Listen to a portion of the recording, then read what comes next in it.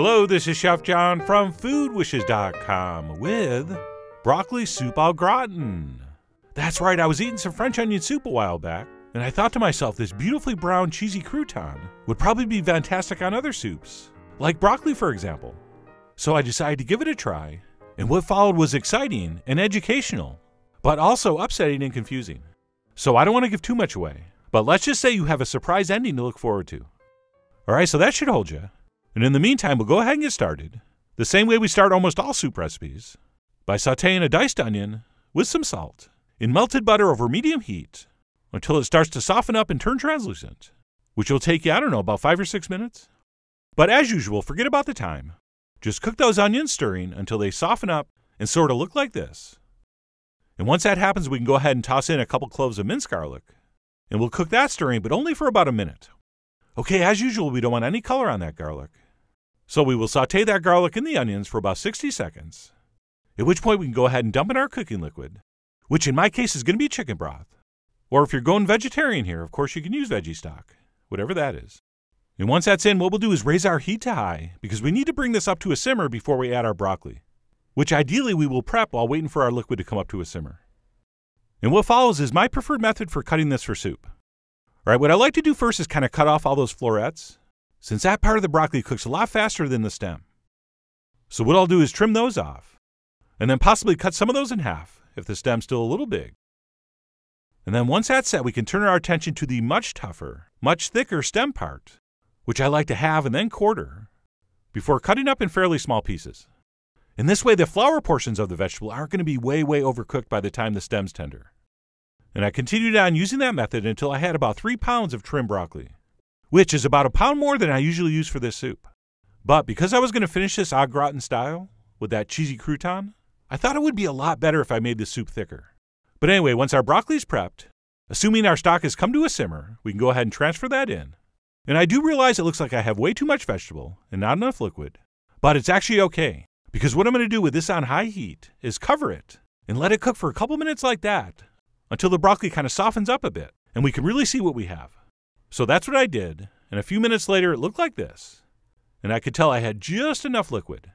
And of course if you don't, you can add a splash. But I determined this to be fine. And what we'll do is reduce our heat to medium-low, and simmer that, stirring occasionally for about 10 minutes or so, or until that broccoli is very tender.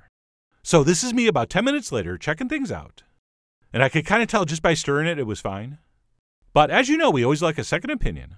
So I grabbed a fork and gave it the old poka, and determined yes, it was in fact tender. Which means we can turn off the heat and blend this completely smooth, which I'm going to do with a stick blender. But of course, doing it in batches in a traditional blender will work beautifully. Okay, so that took me a few minutes, but eventually I got that nicely pureed. And what we'll do once that's been accomplished is go ahead and add the rest of the ingredients, which will definitely include a nice big splash of heavy cream, as well as we'll do a little touch of freshly grated nutmeg, which is very traditional in a cream-based soup, and there's probably a really good reason for that. We will also do some freshly ground black pepper, as well as the customary shake of cayenne, and then last but not least, a very generous application of salt. And then what we'll do at this point is go ahead and stir that in, while simultaneously returning that to medium-low heat. And as soon as we're confident our soup is nice and hot again, we can go ahead and serve it. But not before tasting for seasoning. And by seasoning, I mostly mean salt. Alright, generally the difference between a good vegetable soup and a great vegetable soup is like a teaspoon of salt. So we're going to need to taste this and almost certainly add some more salt. And once our soup is tasting exactly like we want, and it's come back to temperature, we're pretty much ready to serve. But before we do, we're going to need to make some nice crispy buttered croutons, which I'm going to do in the oven by buttering both sides of a couple pieces of stale bread. And once those slices have been sufficiently slathered, we'll go ahead and pop those into a 375-degree oven until they're nicely browned and crispy. Okay, we want those pretty much cooked all the way through. So those are looking just about perfect right there. And then once our croutons are done and our soup is ready, we can move on to final assembly. So I'm going to use the same pan we did our croutons on, and we will fill up some oven-proof crocks, probably the same ones you use for French onion soup. And we will fill those almost but not quite to the top, because of course we have to leave room for our crouton, which almost fit in, but I had to do a little trimming. But that's okay, we can put those trim pieces along the side. And then once our crocks have been croutoned, we'll go ahead and add our grated cheese over the top. And I'm doing a blend that's like 1/3 Gruyere cheese and 2/3 sharp cheddar. And it looks like I'm being super generous with the cheese, But you'll see this actually melts down to a pretty thin layer. So if you want to put a little more and be even more generous, go ahead. You are, after all, the Dan Fouts of your cheese amounts. But anyway, that looked like a good amount to me. And then what we'll do once our crocks have been croutoned and cheesed is transfer those under the broiler for approximately 5 to 6 minutes, or until our cheese is beautifully browned and bubbly. And because it's pretty common for broilers to have hot spots, I do like to rotate mine after a few minutes. But unfortunately, my oven turns off if I open the door, so I can't show too much of this scintillating footage. But anyway, we're going to go ahead and finish those under a hot broiler until they look a little something like this. Check it out. Man, do those look good. And I could not wait to grab a spoon and get into that. And since we don't need to let these rest, that's exactly what I did, after scattering over a few chives. And I was so excited as I took this first spoonful, which seemed really, really thick. Like I was trying to make it thick, but this was like really, really, really thick. I think partly because it sat for a few minutes while I took pictures, and that crouton sucked in some of the moisture. But also I think that it was just way, way, way too thick. And when I started eating it with the bread, or at least attempting to, I quickly realized this is terrible. This is not good at all. All right, instead of making broccoli soup au gratin, I'd accidentally made wet broccoli bread pudding. And no one's ever walked into a restaurant thinking, man, I hope they have wet broccoli bread pudding today. So at this point, I was very disappointed and upset and borderline despondent. So it was clear I had failed spectacularly. But there was no way I was going to let the food win. So having determined the main problem was the soup being too thick, I tried doing another crock, but before I did, I thinned out the soup and passed it through a fine strainer, which not only made this thinner, but significantly improved the texture. And once I'd ladled in my new and improved soup, I went ahead and topped it with the crouton and the cheese as usual.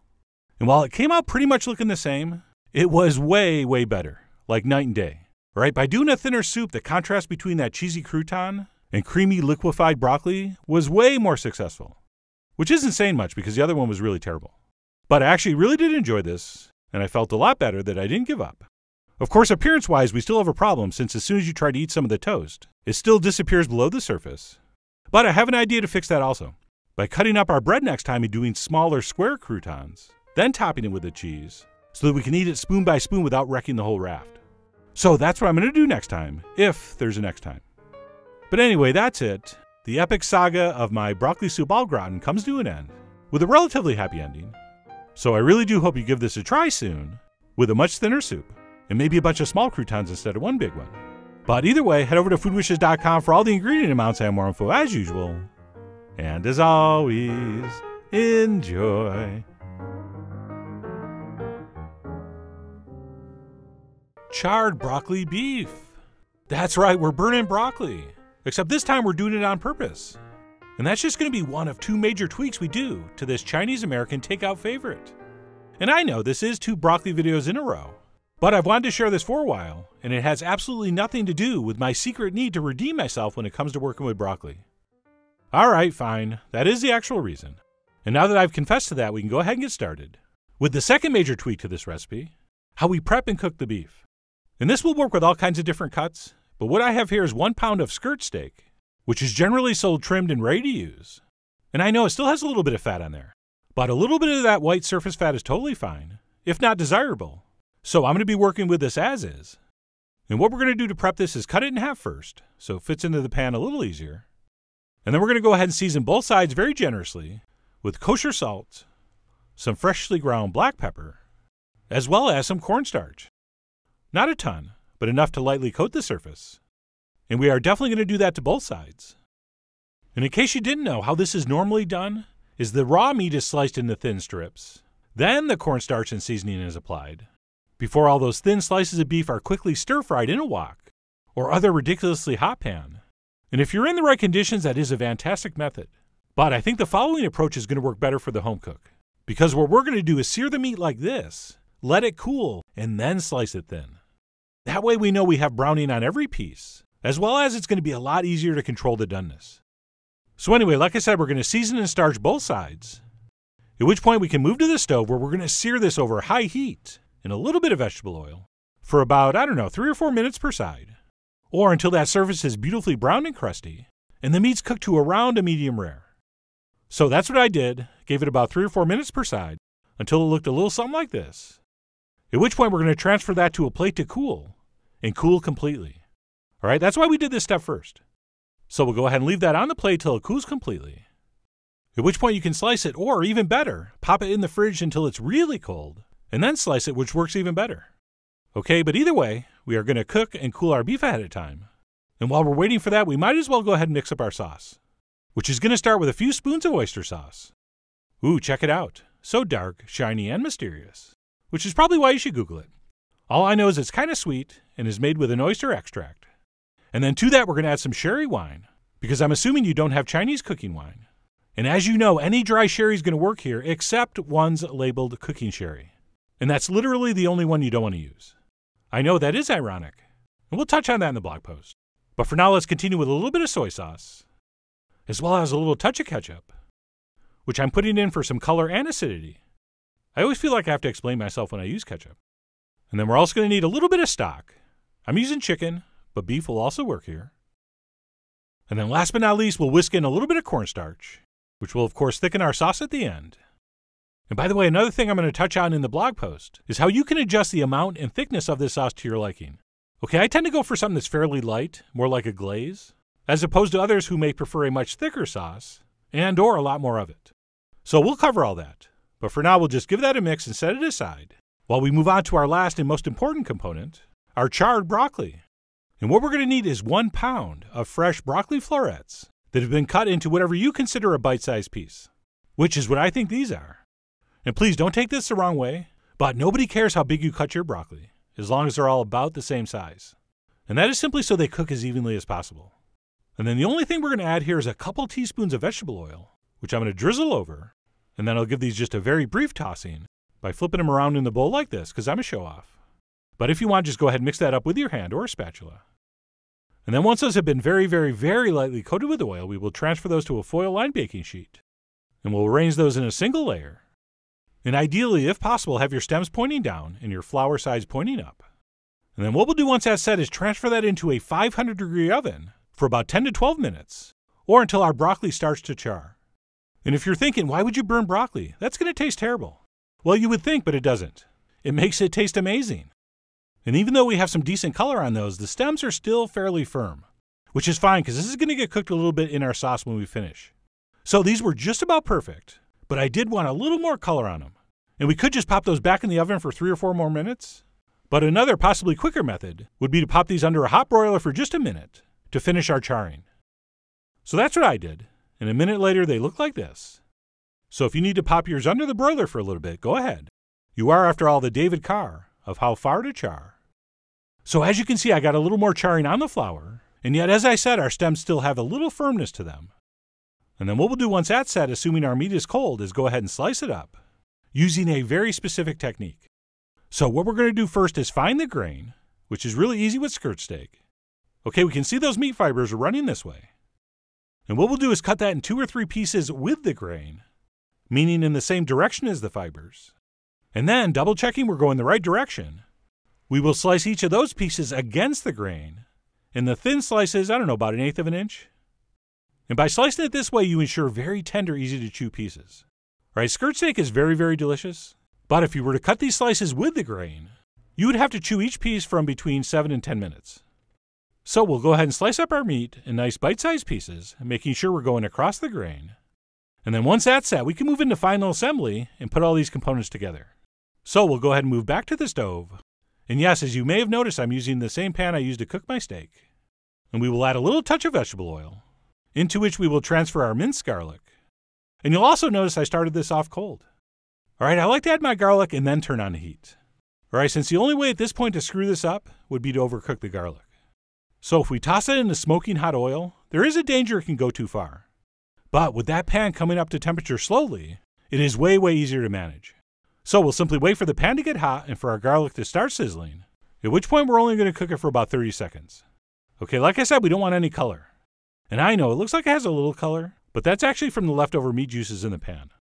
And then what we'll do once that's sizzled for about 30 seconds is go ahead and transfer in our beef, along with any accumulated juices. We will also go ahead and toss in our recently charred and still relatively firm broccoli, as well as our sauce mixture. And we will go ahead and stir all that together. And once we have all our components in the pan, finishing this is very, very easy, because all we're going to do is cook this on medium-high, stirring occasionally, until everything's heated through, and our sauce thickens up a little bit. And again, let me remind you, I'm not using a lot of sauce here. I just like enough sauce to sort of coat it like a glaze. Well, actually, that's not true. I like a ton of sauce, and way thicker. But I thought I'd do a slightly healthier version.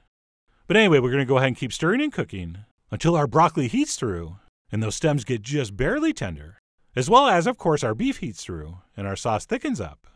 And once that's all been accomplished, we are ready to serve up on some rice. Although, as usual, it's not a bad idea to taste your sauce, and maybe a piece of broccoli and beef, just in case you have to adjust your seasonings, maybe add another splash of soy. But I determined mine to be perfect, so I went ahead and served it up. And by the way, the reason we charred the broccoli was for flavor, but I also love what it does to the appearance. Since it kind of keeps that dark green color, it doesn't really turn gray like your traditional broccoli beef recipe. But anyway, we'll go ahead and serve that up, and finish it with an extra spoon or two of sauce. As well as I decided a little shake of cayenne. I thought a little heat would be nice, but also I love how that warms up the color. So I finished up with a little bit of cayenne, and that's it, our charred broccoli beef is ready to enjoy. So let me go ahead and grab a fork and dig in. Yes, the chopsticks were just for the picture. But anyway, no matter what you use, if you are a fan of the broccoli beef, I think you're going to love this version. I mean, no sane person actually gets excited eating broccoli, but this is probably as close as you're ever going to get. All right, that little bit of char might seem crazy, but the bitterness really brings out the sweetness in the vegetable. And as far as our beef goes, while it's not going to have the exact same texture as you're used to from those takeout places, it's going to be very flavorful, very tender, and because of how we prepped it, still very juicy and not dry. But anyway, that's it, charred broccoli beef. Before I sign off, I should apologize to your friendly local neighborhood Chinese takeout place, who I assume will experience a significant decrease in broccoli beef sales. But despite that, because this is so easy and delicious, I really do hope you give it a try soon. So head over to foodwishes.com for all the ingredient amounts and more info as usual. And as always, enjoy. 3 Cheese Broccoli Manicotti. That's right, you're in the mood for some cheesy, saucy Italian comfort food. But you're also trying to keep that promise to yourself to eat healthier and include more green vegetables. Which is why I'm so excited to share this easy stuffed pasta recipe, since we can do both. So yes, this is a compromise, but it's still a very delicious and satisfying one. So with that, let's go ahead and get started with a tutorial on how to prep broccoli. And I think what we should do first is cut off the tougher, more fibrous stems, and then we'll go ahead and slice those lengthwise like I'm doing here. And by separating the floury parts from the stems, we can treat this as 2 different vegetables with 2 different cooking times, since when you cook broccoli all together, those florets will always be overcooked by the time the stems are tender. And by the way, if any of the tops have like a thick stem attached, we can cut those in half. And then what we'll do once that little bit of knife work's done is head to the stove, and we will transfer the stems only into some generously salted boiling water. And we will boil those for 3 to 4 minutes to give them a head start. And then once those pieces are just starting to get tender, we will go ahead and add those much faster cooking tops. At which point we'll cook all this another 3 to 4 minutes, or until everything is just barely tender. And I mean just barely. Okay, it shouldn't be tough and raw and crunchy, but we don't want this soft either. So somewhere right in between. And that's it. Once we've reached that point of parboiled broccoli perfection, we'll go ahead and transfer that to a bowl of cold water, which will cool these down and immediately stop the cooking. And then after we let those sit in the water for a couple minutes, we'll transfer those to a colander to let them drain very, very, very well. Okay, we want this broccoli to be as dry as possible when we chop it. So we'll set that aside and let it drain thoroughly.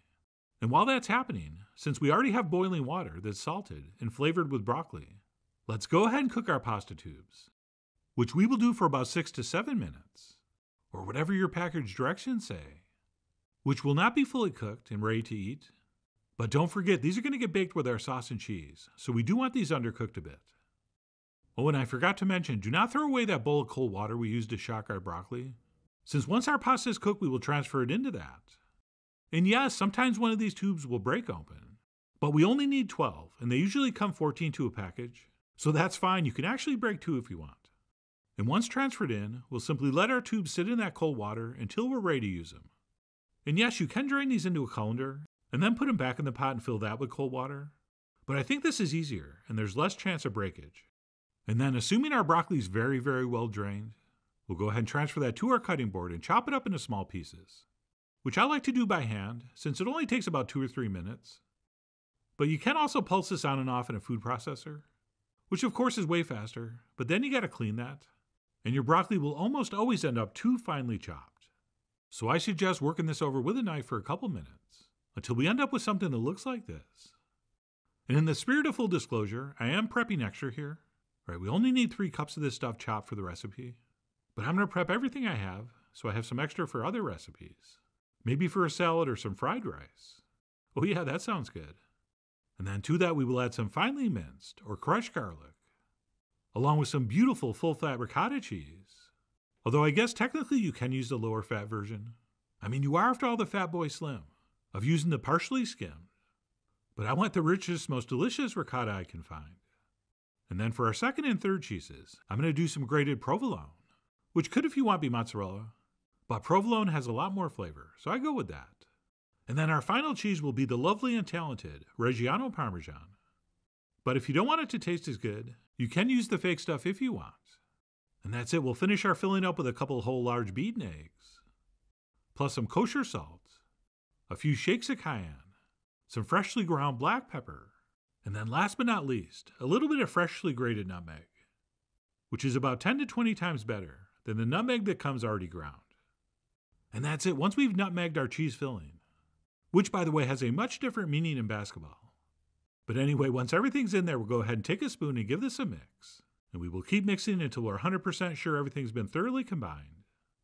At which point we can pop that in the fridge to keep it cold until we need it.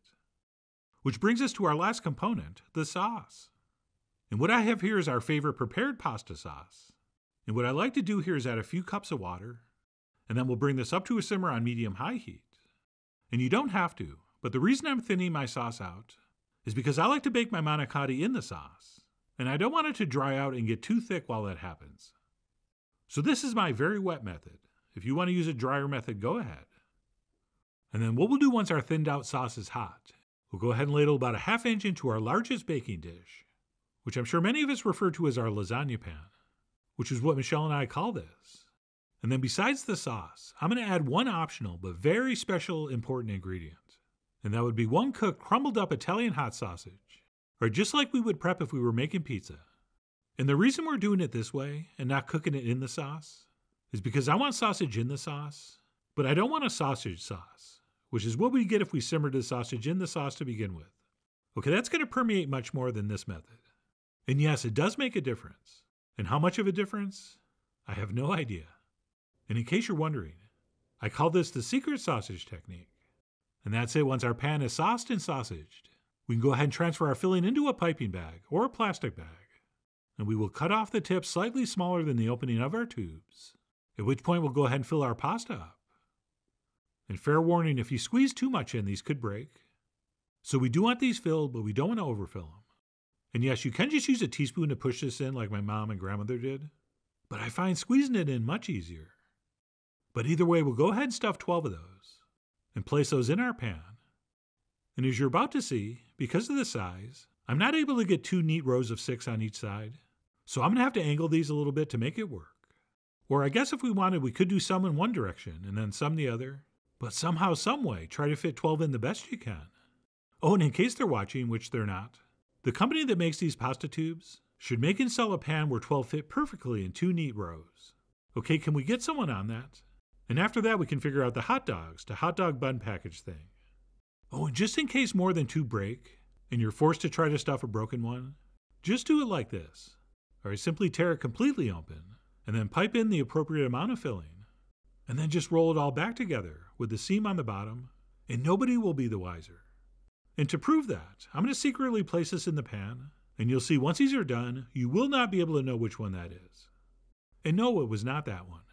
And then what we'll do once our pan is filled is go ahead and ladle in enough sauce just to barely cover. And as I mentioned earlier, I really like to bake these in the sauce. Right, some people don't use any sauce at all and just sauce them once they're done.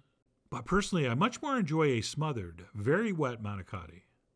But again, suit yourself, and feel free to put in as much or as little sauce as you want.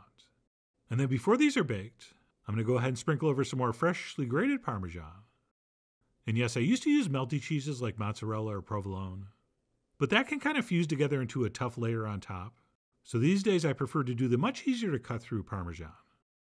And that's it. This is now ready to transfer into the upper center of a 375-degree oven for about 25 to 30 minutes, or until it looks like this. Oh yeah, that looks good. Except that we had to angle them, and they are not in two neat rows, which really doesn't bother me, but it will bother some people a lot. And you know who you are. And then besides very, very carefully cleaning off the edges with a barely, barely damp towel. All right, be careful, don't burn yourself. But besides that minor cleanup, I also think we should let these sit for about 10 minutes before we serve them. All right, just so that cheese filling can tighten up a little bit.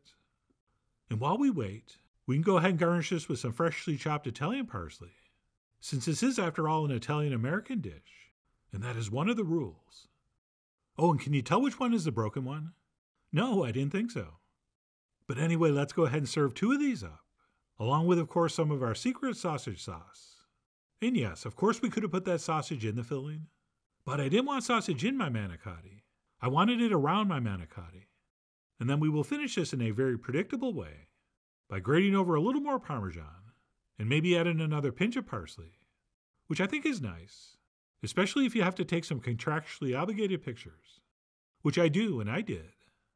And then I grabbed a spoon and dug in. And that, my friends, as I mentioned in the intro, is a perfect culinary compromise. All right, on one hand, we're enjoying rich, decadent, cheesy, saucy Italian comfort food, but we are also at the same time getting a decent amount of broccoli, which as far as a ratio goes, I thought was the perfect amount. All right, if you put too little, then why bother? But we also don't want to use so much that we ruin this. So not to sound immodest, but I think this is the perfect formula, especially when everything's elevated by that little bit of secret sausage we snuck in. And as far as being frugal goes, we got away using one single Italian sausage, and it was enough to flavor this entire pan. So like I said, it is optional, but if you're feeding a bunch of meat lovers, it is a very economical way to make them happy. And yes, like many similar dishes, this will actually be better the next day, so try if you can to have leftovers. Although because of the broccoli content, on behalf of everybody that works at the same office you do, we would like you not to reheat this in the office break room microwave. Right, that is just not considerate. Which reminds me, this is also delicious cold. But whether you have leftovers or not, I really do hope you give this a try soon.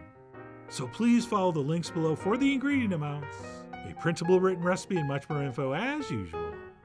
And as always, enjoy.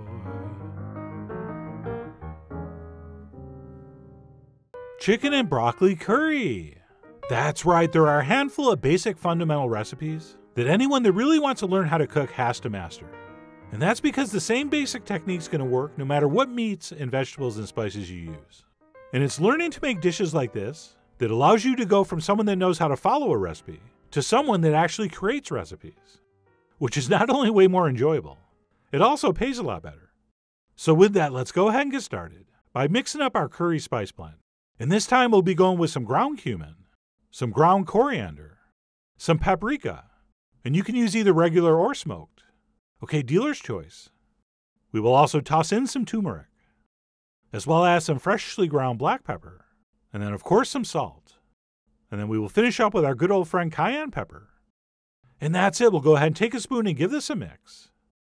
And depending on exactly what we're going to include in our curry, we may want to include some other or different spices here. But generally, we are going to want to start this process by mixing up some sort of dry spice blend. And then what we'll do once that is mixed up is go ahead and apply about half of it to whatever meat we're going to use in our curry, which for me this time is going to be a couple large boneless, skinless chicken breasts. And we'll take about 50% of our mixture and apply it very generously to both sides. And yes, of course, if you wanted to use boneless, skinless chicken thighs, you could use those instead. And there's basically 2 approaches to this step. Okay, we could, if we want, cut our meat into smaller pieces and then toss it with these spices, which is probably what I would do if I was using thighs. But since we're using breast here, I prefer this approach, where we coat the whole thing, and then what we'll do is sear this and partially cook it, and then cut up the meat. And that way I think we have much less chance of this drying out. And then time permitting, once these spices have been applied, I like to wrap this up and pop in the fridge for a few hours to give that meat plenty of time to absorb all those flavors. But having said that, if you do want this a little quicker, you could skip this step and just start cooking. All right, that's up to you. I mean, you are, after all, the Anne Murray of making curry in a hurry. But personally, I do like to let mine sit in the fridge for at least a few hours. And while we're waiting for that, we might as well go ahead and prep our broccoli, which I like to start by cutting the florets off the stems, for the very simple reason that those cook a lot faster. So by separating them at this point, we'll be able to add those at different times during the cooking process, and hopefully end up with a much more consistent final product.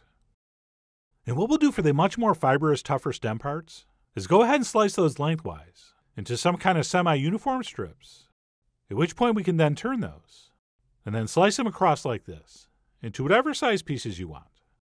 And as usual, the exact size of these pieces really doesn't matter, as long as they're fairly consistent. So pick a size and stick with it. And then as far as the tops go, I like to cut down straight through the piece of stem that's holding that head together, so we can divide those into a little more bite-sized pieces. So I went ahead and did that to about a pound of broccoli total, and then transfer that into 2 bowls. And then assuming our chicken is sat spiced in the fridge long enough, we'll go ahead and pull that out and cook it in some butter set over medium-high heat. But not all the way. Okay, we're only going to do this for about 3 minutes per side, just so it cooks about halfway through. Since once we have this cut up, we are going to toss this back in our curry to finish cooking. Okay, so we're basically just searing on some of the spices and firming up these breasts a little bit so we can get a nice clean cut. Not to mention starting to develop the flavors in this pan. So once those are set, we'll turn off the heat and we'll transfer those onto a plate and we'll let those sit until they're cool enough to handle. And then while those are resting, we will head back to the stove to build our curry sauce, which we'll start by turning our heat back on to medium-high. And we will sizzle some crushed garlic in that hot butter for about 30 seconds or so, before stirring in the rest of our curry spice mix. And we'll toast all that in that hot butter for another 30 seconds or so, which is really going to help bring out a lot of flavor. Okay, this is one of the secrets to making a decent curry. We always want to briefly toast those in the pan before adding our liquids. So that's what we'll do. Before adding in 1 can of coconut milk, all right, the full fat kind, do not use the low-fat coconut milk. We're going to need that fat. I'm also, believe it or not, going to toss in a little bit of ketchup, or as we call it in the world of curries, tomato chutney. And we'll go ahead and stir all that together, making sure we're rubbing all that delicious goodness off the bottom. And we will wait for this to come up to a simmer. And once it does, I like to turn it down to medium and let it cook for about 10 minutes. And then just so it doesn't reduce down too far, I also decided to throw in a splash of chicken broth. Or if times are tough, you could just use a splash of water. And we'll stir that in. And like I said, we'll let that simmer for about 10 minutes. After which, if everything's gone according to plan, it should look something like this. And then what we'll do once our curry sauce is set is go ahead and toss in our broccoli stems. And we'll give those a stir. And we will cook them until they're almost but not quite tender. Which I would love to tell you how long that's going to take, but I can't because I don't know how big you cut those. But you'll know, because after about 5 minutes, you'll go ahead and test them. And what we can do while those are cooking, if you're into multitasking, is go ahead and cube up our partially cooked chicken breast, which I'm going to do by cutting into about 1/2-inch strips, and then turning and cutting into about 1/2-inch cubes. And because these were partially cooked, this is only going to need a few minutes in that hot sauce to finish cooking perfectly. So we'll go ahead and cut up that chicken as shown, and then we'll head back to the stove, and assuming our broccoli stems are just about tender, we'll go ahead and add the tops. And we'll sort of poke those down a little bit until they're evenly distributed, at which point we'll cover this, and we'll let that cook for about 3 or 4 minutes, until those are almost tender. And again, I can't give you times. All right, you got to check yourself before you wreck yourself. And by self, I mean broccoli. And once you've determined that it's almost tender, we will go ahead and stir in our chicken, and let it cook for maybe 2 or 3 more minutes, or until that chicken is just cooked through. Oh, and I should mention, if you are using thighs here, you probably want to add those to the pan when you add the broccoli stems, since those will take a little bit longer to cook than this breast meat. And that's it. Once everything's cooked to our liking, we are pretty much down to just checking this for seasoning. And if necessary, maybe stirring in a little more salt. Oh, and by the way, if you want bright green, still firm broccoli in this, feel free. It will definitely look better, but in my opinion, it will not taste better. Okay, I don't want it mushy and falling apart, but I do want my broccoli cooked very, very tender, which I believe is going to give it a better, less bitter, sweeter flavor. But of course, suit yourself. And that's it. Once we've tasted and adjusted the seasonings, we'll go ahead and serve that up on some rice, with of course plenty of that amazing flavorful sauce. And I went ahead and finished up with some freshly sliced green onions. Oh, and besides the fact that you can do this with all kinds of different meat and vegetables and spices, you can also, instead of putting this on rice, use it on noodles, or french fries for like a curry version of poutine.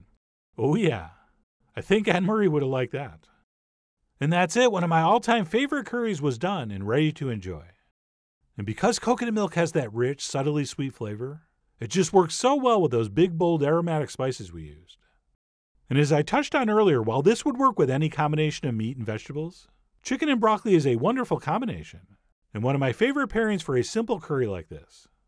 And I know the food stylists aren't happy, but I make no apologies for fully cooking this broccoli. Okay, for me a dish like this is classic comfort food, and when I think comfort food, I do not think about biting into still crunchy broccoli. But again, that's just personal preference. And if you want, you could just add that broccoli with the chicken and just cook it for a couple minutes at the end. But anyway, that's it. How to make a very simple coconut milk-based curry. With a few minor tweaks, this exact same technique will work with any kind of meat and vegetables. And the more you make this, trying different things, it becomes less a recipe and more just something delicious you make to eat. Which is not the only reason, but it is the main reason. I really do hope you give this a try soon. So please follow the links below for the ingredient amounts, a printable written recipe, and much more info as usual. And as always, enjoy. Broccoli salad. So simple, so refreshing, so delicious. And I hear, although I'm no expert, I hear it's good for you. So here's how I put this together. We're going to take 1.5 pounds of fresh broccoli. I like to cut just a little end off there. Usually it's kind of a little dry and ugly. We're going to cut the stem in quarters. And then very important, when you cut the tops of broccoli, turn it this way and go right down the middle and then in quarters. Don't worry what the tops look like. You got to get the stems even because that's what you need to cook evenly. So there we go. So it's all separated. Like I said, the stems you want sort of uniform. The tops does not matter. We're going to take a large pot of boiling salted water, and I'm going to boil those for about 5 to 6 minutes. Results may vary. All right, so you got to kind of play it by ear. Take a little paring knife. When the stem are just starting to get tender, there's still a little resistance there. They're not soft. They're still just a little bit firm. We're going to take those out, put them in some very cold water.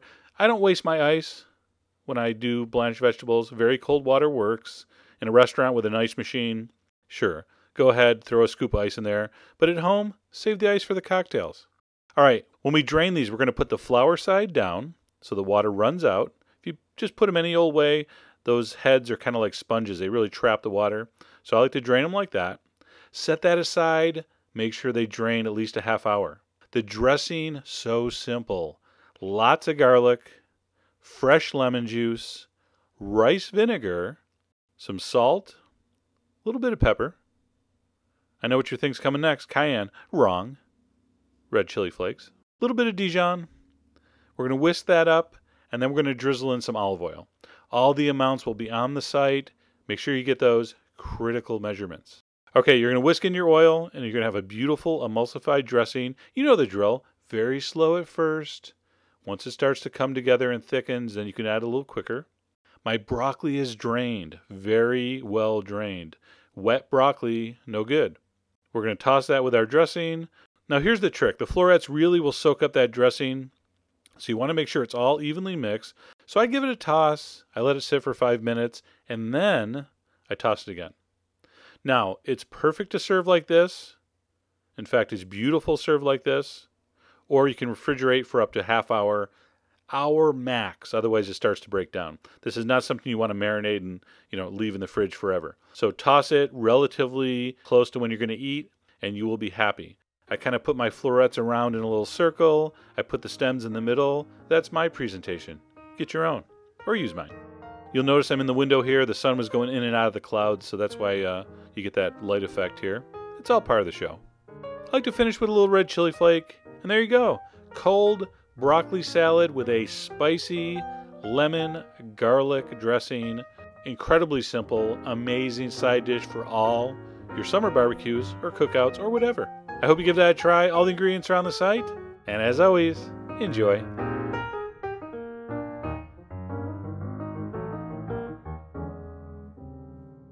Broccoli, garlic, angel hair pasta. This is kind of like the cauliflower alioli I did, only with broccoli. And it's really delicious, really healthy. So take some broccoli, some garlic, lots of garlic, olive oil, butter, red pepper flakes. And what we're going to do is separate the broccoli. All right, this is the key to this recipe. So take a nice sharp knife and just shave the nice bright green flowers off the top. Don't worry about getting them too small. Just shave them right off into a bowl. And then the stems, all right, or the branches, you're going to just chop up into small pieces. So what we're going to do is we're basically going to make a sauce out of the stems, and then we're going to throw the tops in at the end so they stay kind of green and not so falling apart. And you'll see, it's all going to work. So now you can chop this as small as you want. You want them at least like 1/4 inch, 1/8 inch pieces. So keep chopping and keep chopping, but eventually you lose patience. And you say, you know what, that's good enough. Throw it in a bowl. There's all your shaved tops. And now we start the sauce, which could not be easier. Olive oil and butter on medium heat. Throw in your massive amount of garlic. And just give that a swirl in the butter and oil. And when it starts to sizzle, throw in your red pepper flakes and have your chicken stock ready, because we are not going to brown this garlic. You know what I always say about browning the garlic, it'll wreck it. So as soon as that starts to sizzle, 3 seconds later, throw in the chicken stock. Okay? That's going to stop the garlic from cooking or overcooking. You're going to add your broccoli stems and or branch pieces. And then we're going to simmer that on medium heat until they're tender, which is going to take about 10 minutes. Okay? Maybe 12 minutes.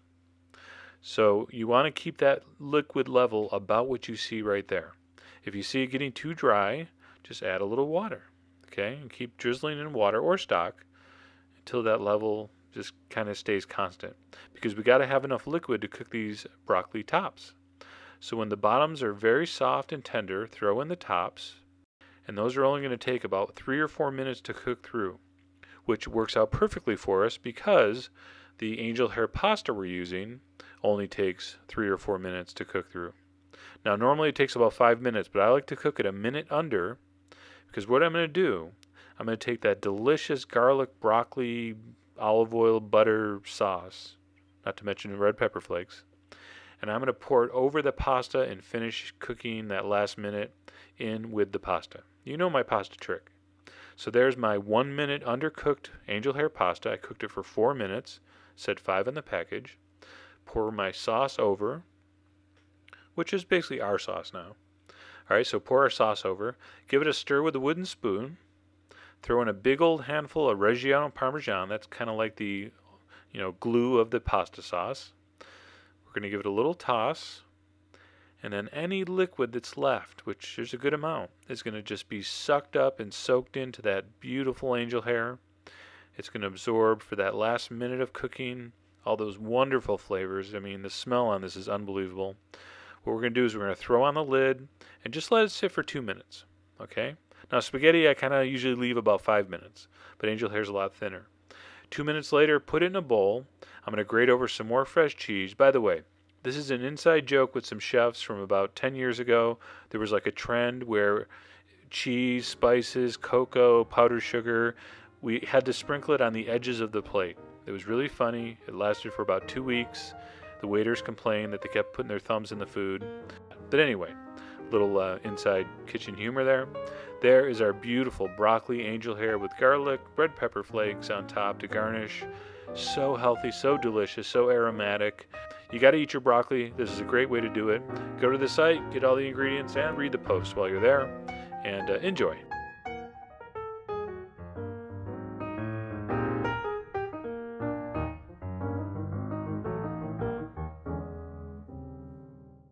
Roasted Roman-style Romanesco. That's right, I was going to start with a joke about this being a vegetable brought to Earth by aliens. But these days, if I did, 30 to 40% of the country would believe me. So instead, I will just say it looks like a vegetable brought to Earth by aliens. And because of its bizarre and unusual appearance, this is the kind of thing people pass over in the market, mostly because they're confused by it and not sure quite what to do with it. Well, stay tuned because I'm going to show you exactly what to do with it. And if you do what I do, you're going to be enjoying one of the most delicious vegetables you've ever had. So with that, let's go ahead and get started with how to prep Romanesco. And the first thing I do is usually remove any of these tough stems and leaves from the outside, which you can do by pulling off, although it's probably easier if we just cut those off when we portion this. And to do that, what we'll attempt to do is cut this directly through the center into 2 pieces. And then, like I said, we can use our knife to trim off any of those tough stems on the outside. And then if we wanted, we could roast these just like this.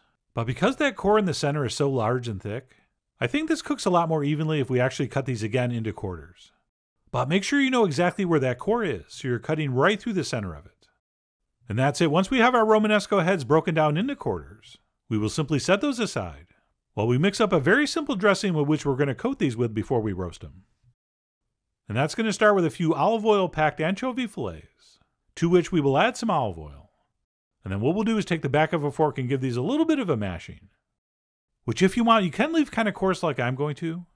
Or if you're afraid of people seeing you put anchovies in something they're about to eat, you could smash this down all the way to a paste. So you decide. I mean, you are after all the Johnny Cash of how fine to mash. And speaking of rings of fire, once that's been accomplished, we'll go ahead and add some red pepper flakes, as well as some freshly squeezed lemon juice. And then what we'll do once we have everything in the bowl is give that a quick mix with our fork to create a temporary emulsification. At which point we'll stop and add our cut up Romanesco. And then we'll take a couple clean hands and we'll get in there and we'll get in there deep. And we will toss these until they are completely and utterly coated with that dressing. And then what we'll do once we're 110% sure those pieces have been 100% coated is that we'll stop and sprinkle over some plain breadcrumbs, as well as a very generous grating of real Parmesan cheese. All right, out of all the recipes you could get away with using fake Parmesan, this is not one of them. So go get yourself a nice chunk of Parmigiano Reggiano and do this right. Oh, and by the way, because our anchovies are salty, and we're going to use a good amount of Parmesan here, I did not add any salt at this point. But if you want to add a little bit, go ahead. Although we can always add a little more when we're eating, and it's impossible to take some out. But anyway, once that's been crumbed in cheese, we'll go ahead and give that a toss. At which point it's ready to transfer into some kind of roasting pan, into which we've drizzled a generous amount of olive oil. And we'll go ahead and place those in fun side up. And then once those have been placed in, we'll make sure to scrape out any of those cheesy crumbs in the bowl and sort of scatter those evenly over the top, since all that stuff's going to brown up and crisp up beautifully as this roasts. Speaking of which, to hedge our bets, once that's done, we'll go ahead and grate some more Parmesan over the top. And please don't be shy. And then for one last touch, we'll go ahead and drizzle these with olive oil.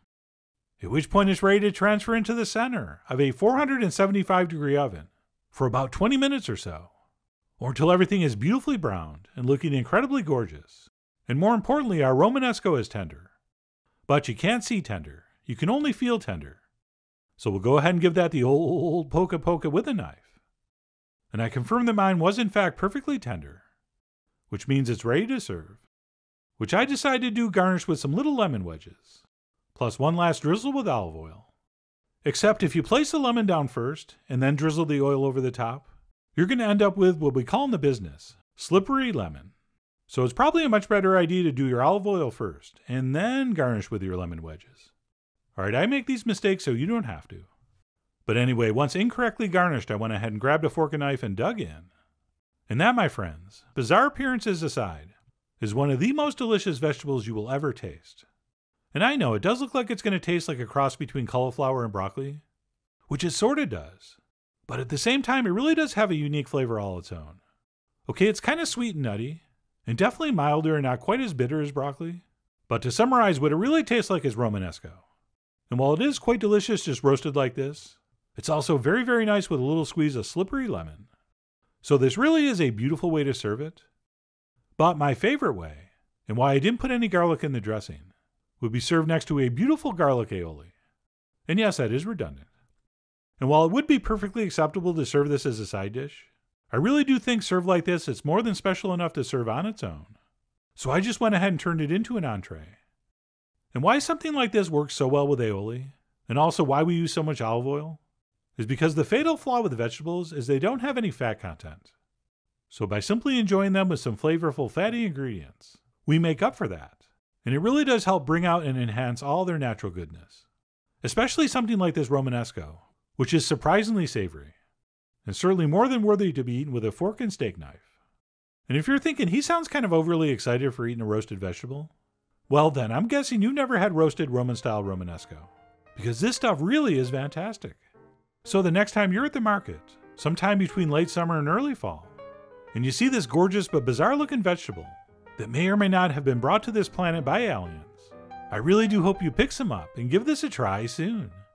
So please follow the links below for the ingredient amounts, a printable written recipe, and much more info as usual. And as always, enjoy.